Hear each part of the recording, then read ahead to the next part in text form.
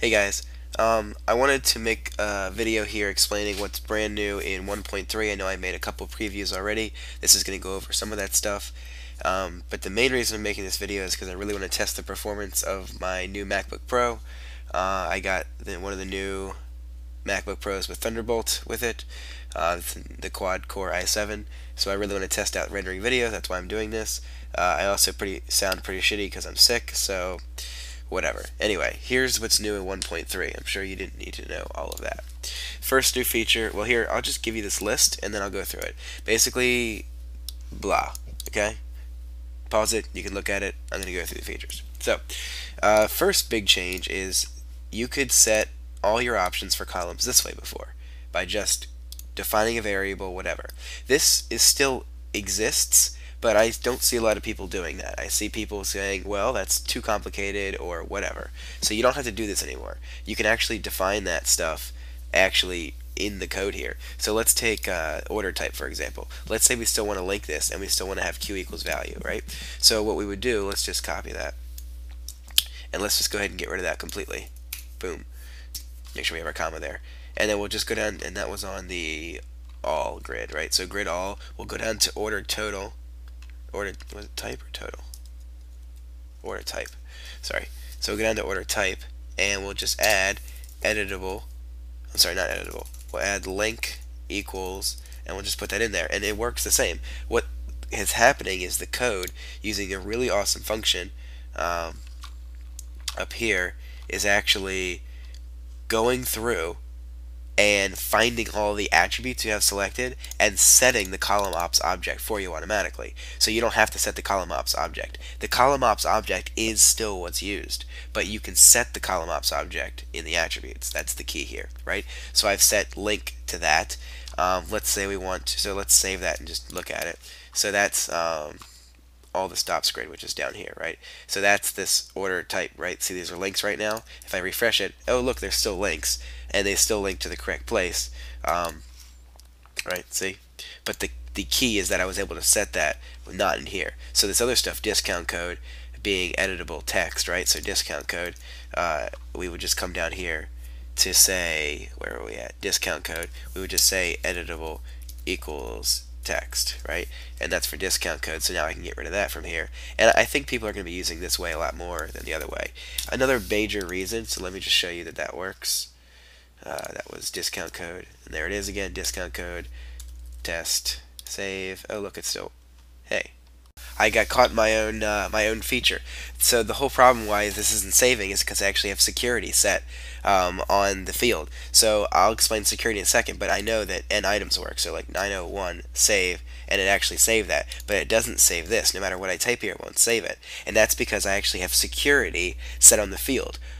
Which, let's take a look at that. So in PHP, under post save, I have grid security set to an array, and the only thing in the array is n items. That means no matter what else is editable, n items is the only thing that will be accepted. Why is this a good idea? Well, the problem is, because you can set these options in JavaScript and make something editable, any user who knows anything about JavaScript could inject JavaScript into the editable grid, make a column editable, and save it back to the database, and it would work. So adding security on the fields means that you know exactly what you want to be editable, and you're defining that in the PHP, so no matter what happens to your grid, you're only going to accept these fields. So that's another feature, right? So if I take security off, just comment this out, then I can edit this just like that. Great. And again, this is editable because it's editable in inline instead of in the object. So it's editable because down here it says editable text. Okay, so that's one feature you can start adding in here. And that this is a really good idea is because you may want to create grids on the fly inside of a PHP loop, you know, create a bunch of grids, and if you had to create an object for all those, that really wouldn't be helpful. They all might have something different. So now you can do that all right here. I've changed the editable from inline to text. I think it makes more sense. Modal editing is going to be a whole feature we're going to talk about later, not in this version. Another thing that we kind of brushed over is dropdowns, which you can see here, and checkboxes, which you can see here. I can check something and save it. Ta-da. Their checkboxes is hugely hugely successful. I'm really happy with that. I've used that for a lot of grids. Even if that's the only editable portion I have is making a checkbox, it's just really nice to have. It works with a 0 and 1 in a database. It will only work with a 0 and a 1. That's how it plays. So setting up the dropdowns is really simple. In the PH, basically all you do is you say it's editable select, right? So again, we can take that TXN ID, let's take that out of here and bring that down to here and say editable equals select, right? And then the second part of that is you have to go into the PHP and just, not that, you have to go into your Ajax file and just set that up. And it's really simple. All you do is, just like you caught save, you're just going to catch select. And then you don't have to do this step if you're only saving one select box, but in this case, just for purposes, I'm going to basically, if my call equals TXN ID, that's what I'm expecting. What you normally will probably do is throw a switch on the switch call, on the post call, and then just do for each select. And it's got the same syntax as all the other stuff. You can even change the table, because a select box often comes from a different table. So you can even set a grid table here, which is going to be different than the table you initialized it with, right? So you can set those fields just like you would before. I also added the ability to set the limit. And basically you call a grid make select, and what you're passing in here is the column that's going to be that you want to use as the value attribute for each option, and this is the display attribute for each option. It's the same because it's a demo. I already did a video on it, check that out.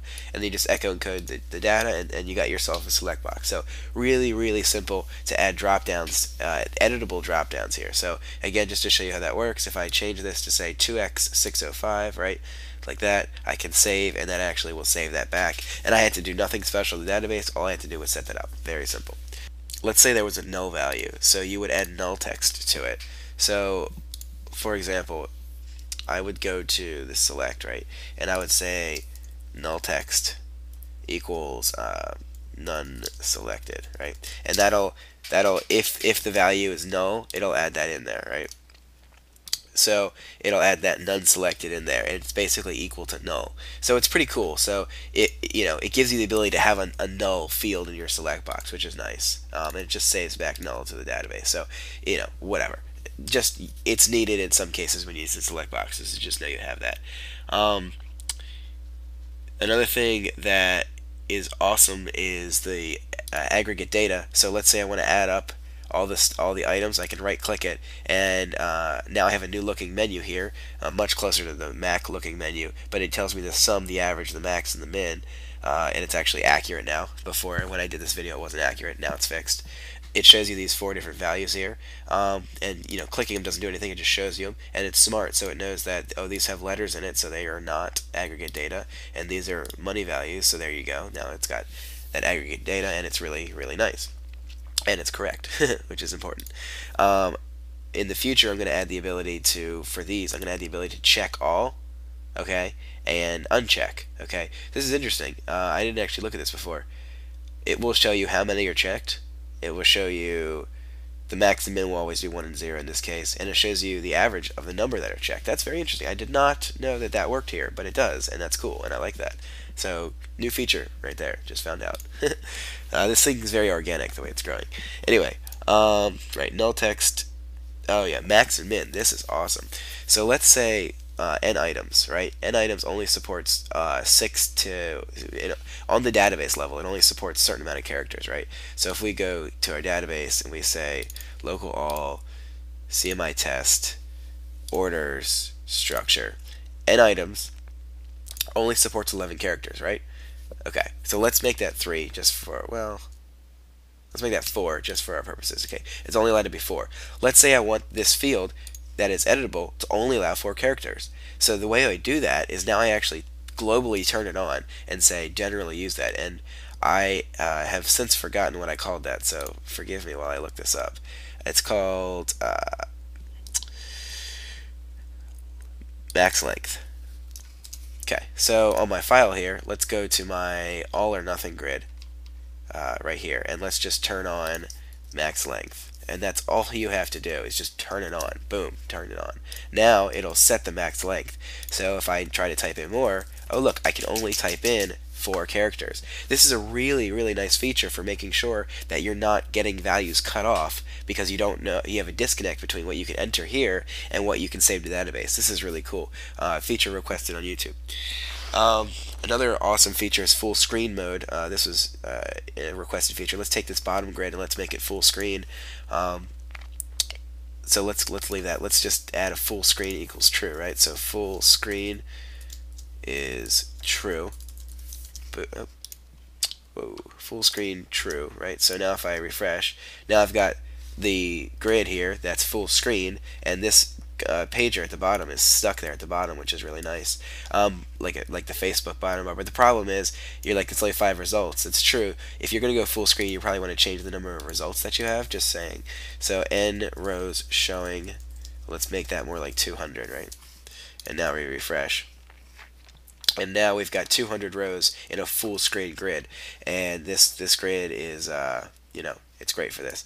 I need to add a feature that will resize it. Here, let me do that right in front of you because I'm sure you're curious. Let's do the resize, which is right here. Let's say grid dot here. You know what? Copy and paste. There, that's a new feature. So now, when I refresh this, it's going to keep the columns in order. Excellent. I love that function. Anyway, so now we've got an awesome full screen grid that's scrollable and it's still searchable. You know, 59.95, whatever. It's full screen. It's great and wonderful. There you go. Full screen grid. And you can even make it a configuration option in JavaScript and it'll do it automatically if you want to do it. I don't have that set up though. So, right, full screen, we're going to false that for now because I don't want that, and then just, oh look, here we go, non-full screen again. Okay, let's see, what else are we on? Okay, another great feature, searching where the results are not paged. So let's take this default grid for example. Let's say I want to search for the price $59.95, right? $59.95. Okay, well it gives me one of 103. Oh, do I have this? I have this turned on already. Yeah, my bad. Defaults to true. Well, that ruined my cool example for you guys. So $59.95 and hit enter. It shows me 1 of 10 of 103. Well, I want my results to, when I do a search like that, I want all my results to show up. Why can't I do that? Well, now you can with setting page search results to false. Okay, it's true by default. Set page search results to false. And now when I do a search for $59.95, it shows me all 103 results. No paging. The pager's still there because you still want the rest of your functions here, but when you do a search now, it will show you all the results. So, cool feature there. You can choose to have all results show up. It's just kind of a preference thing for people. Don't allow letters in number of results box. Right. So if you type in AA, it won't do it. Right? Okay. That was just, I don't know why that was a feature. It's more of a fix there. Yeah, it limits the searching. You can't search for AA. It'll do the filtering, but you can't take this query back to the database. And that's because for a 2 query, for the amount of likes that I'm doing, it would be crazy. It would literally be crazy, and it just really hurts the database. So in those cases, you have to have at least 3 characters. You can change that if you want, but you really shouldn't. Leave that alone. It's not a configurable option, is what I'm saying.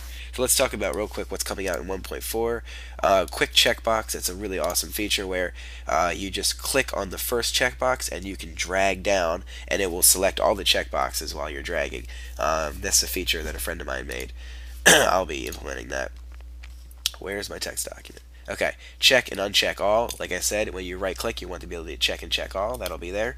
You're going to be able to add a plus sign on the left side of the screen that will basically give the ability to have an extra piece of information that's the full length of the grid. More on that later. Hidden columns and pass-through data. These are done now, but I couldn't get them right in time for this release, and I really wanted to get this out, so that'll be soon.